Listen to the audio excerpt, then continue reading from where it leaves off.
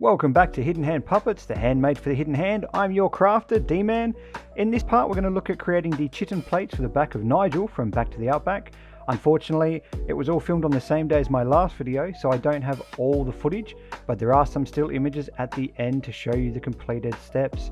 If there's anything you'd like to see me make, tutorial wise or other, just drop a comment below or send me a message. I'd love to see your build and your makes. Just drop a link to what you've been doing in the comments below. Until then, keep making, happy crafters. And don't forget, if you do like what I'm doing, please subscribe, like, share, and click that bell for notifications for when I do put my new videos up.